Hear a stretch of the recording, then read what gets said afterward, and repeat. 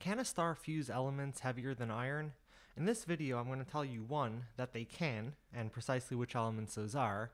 2, we're going to explore the nuclear binding energy curve to get a better understanding of the underlying logic of fusion, and then we're going to take that knowledge and use it to understand how certain stars find it possible to fuse elements heavier than iron.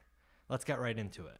First, there are definitely elements heavier than iron that are fused in stars. How far does fusion really go? Well, the iron that's fused in a star is iron 52, or iron with 52 nucleons, and because iron has 26 protons, that means that this isotope of iron has 26 neutrons. A helium nucleus will fuse with iron 52 to give you nickel 56, and then a helium nucleus will also fuse with that nickel 56 to give you zinc 60. However, neither iron 52, nickel 56, or zinc 60 are stable. Each of them decay 2 atoms down in the periodic table. The iron decays first to manganese and then to chromium, leaving behind the stable chromium 52 atom. The nickel decays first to cobalt and then to iron, leaving behind the stable iron 56 atom.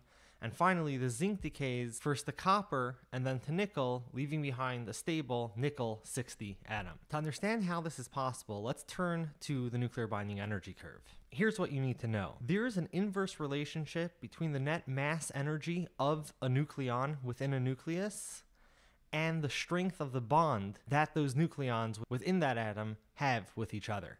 Let's break that down step by step. So every atom has nucleons. Nucleon is just a term for the components of the nucleus, so the protons and the neutrons. And each of those protons or neutrons has a mass energy. However, when we measure the average mass energy of the different nucleons in different atom types, we find that they're not the same. As we move from hydrogen to around iron, the average weight of each nucleon in those atoms weighs progressively less and the bond gets stronger. And above around iron, nucleons again start to decrease in stability, decrease in the strength of their bond, and increase in the individual nucleon's weight.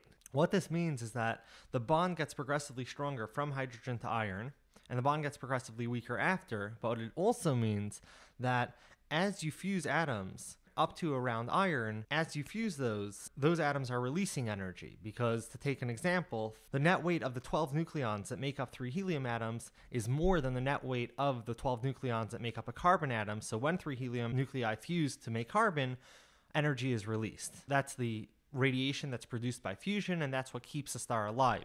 But once you reach the top of that curve, it becomes very hard to force nucleons together, because at that point, if you were to force, for example, an iron nucleus with an iron nucleus, that new atom would have to weigh more than the sum of these 2 iron atoms. You need extra energy in that reaction to make that happen, and so that's why it maxes out around iron. However, you'll notice that iron's not really the top of the curve, and either way, we could go a little beyond iron. How is that? So first, take a look at the top of this curve. It's not iron at the top there, it's actually nickel. Nickel 62 though, not the unstable nickel 56 produced in the alpha process. Iron 56 marks the next most stable, the second most stable atom, but even nickel doesn't mark the end of the capacity for fusion. As we saw, we were able to get to zinc.